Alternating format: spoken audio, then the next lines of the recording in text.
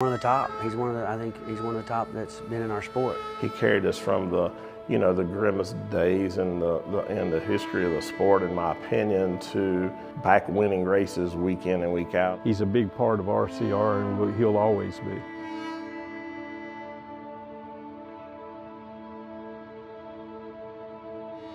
I'd heard about him through some friends in California. Said, you better keep your eye on this guy. And I said, man, that kid's pretty good.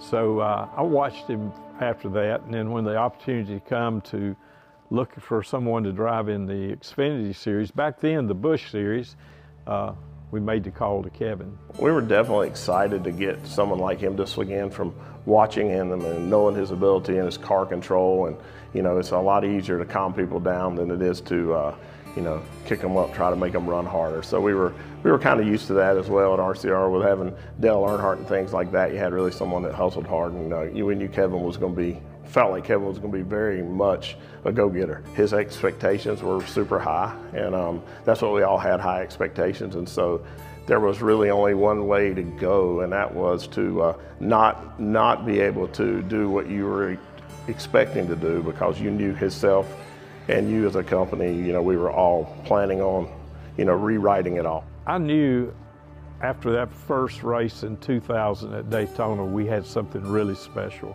And I could see the direction and the attitude. He was only 23 when he started racing for us, and maybe 25 by the time we started full time.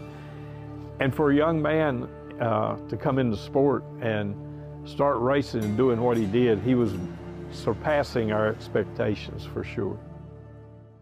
This is undoubtedly one of the toughest announcements that I've ever personally had to make. But after the accident in turn 4 at the end of the Daytona 500, we've lost Dale Earnhardt.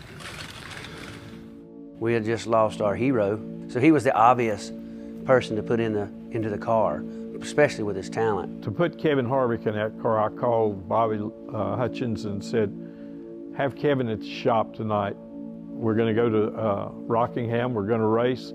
I want to put Kevin in the car. Instantly, you went from, someone that people knew was going to be up and coming and great to replacing arguably the best guy in history, in his car. So I think there was a lot of weight on his shoulders. You can't prepare yourself for what he had to go through, because none of us knew that we were going to lose Dale. So are you ready for this race? I knew Kevin was strong. He was a very strong, mentally prepared person, and he could handle that where I don't think any other 25-year-old young man would have handled it. That was a year I'll always remember with Kevin and how he handled it. And to be able to go to Atlanta and win the first race, his third race in a Cup car, and go down there and win that race, that was a healing moment. Get up off your seats. Here they go. For 2 in a row, trying to set them up. Gordon's going to make the big move on the inside when they get down here to turn 3. Slow car's going to be in the way. Just like a year ago, he's going to get him, though. Here they go. Get him. Gordon got loose. It's Harvick. Harvick by inches. Harvick by inches. Harvick by inches.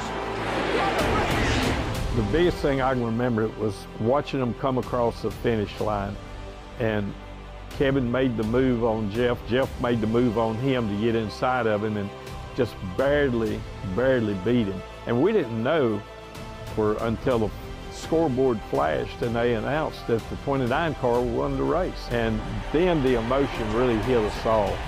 I'm telling you, I'm speechless. What could be more fitting? What could be more special?